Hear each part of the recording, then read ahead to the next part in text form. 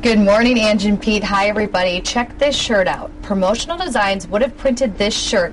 This is the NFC Championship shirt from '95, but we lost to Dallas, so they didn't print this shirt. But that's not going to happen. Pete, I hear that, but that's not going to happen this weekend. They're going to be printing these nice designs on tens of thousands of shirts coming up on Sunday. We can't wait. We're so excited, but right now we're going to be seeing the process. And Chris is here with me. He's going to show us how it gets from the computer to the shirt. So take us through what you do here at Promotional Designs. Okay. Well, we didn't actually design this design. We get this design from Reebok, and they send it to us.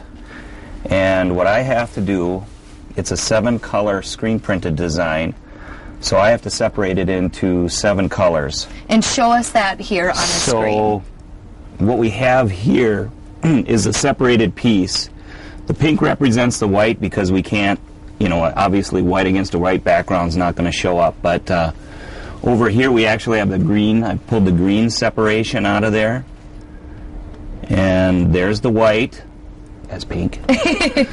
And here's a gold for it, but we have black, blue, and red. I'm not going to get into all of that, but once it comes out, once it's done there, then what happens?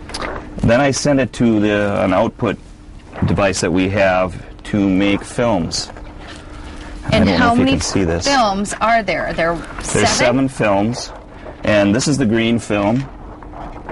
And as you can see, as we lay it against a sample shirt, that's how it'll go down on there. So we'll print the green, and then it'll go around the press and print the gold, the black, the blue, etc. So what I do is I spit out these films and then get them out to the screen printing area where they burn this on the actual silk screen, in which you guys are going to see later.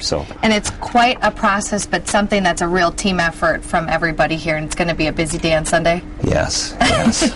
We'll be watching the game here in the break room. Yep, something you're going to be prepared for because, hey, it's going to be a busy one. And